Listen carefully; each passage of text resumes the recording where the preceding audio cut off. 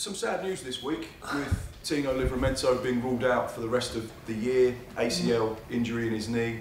Sure, it's a big blow for him and sure also for us. There are not a lot of positive things you can take out of this because it is a big setback for him.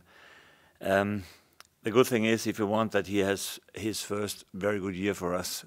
So he has shown that he is absolutely a Premier League player, and this helps you a little bit when you go in the rehab for such a long time to come back even stronger, hopefully. We have a very good team here that is taking care of him. Hopefully the surgery is perfect, and then we have a lot of time to work with him. And I think you said after the game that on the strikers deciding who to play up front, you hadn't decided until that morning. Is that your normal approach?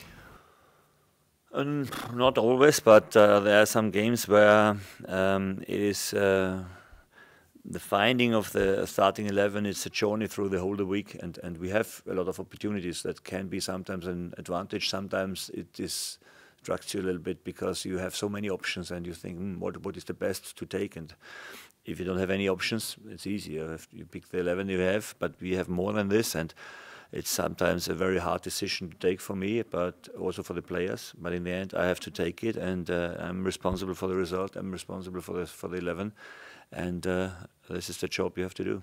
Up next, Crystal Palace, 13th against 14th. What's the team news?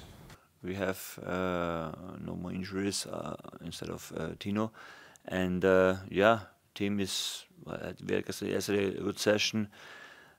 Palace played on Monday evening.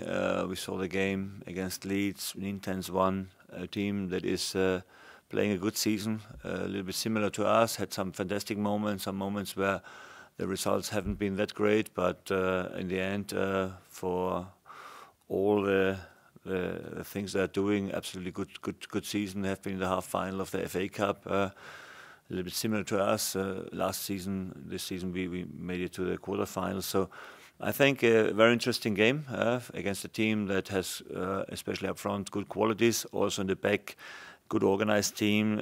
Don't give you a lot of chances. We had a tough first game against them with a 2-2 draw, I think, where we had a bad start and then a good turnaround, and then in the end, I think a deserved draw. So it will be again a tight match, I think. Quick word on Patrick. First season in management in the Premier League. He's obviously done a remarkable job with a very young Palace team that had to be rejuvenated. He was an amazing player, fantastic midfielder with an absolutely great record in the Premier League also.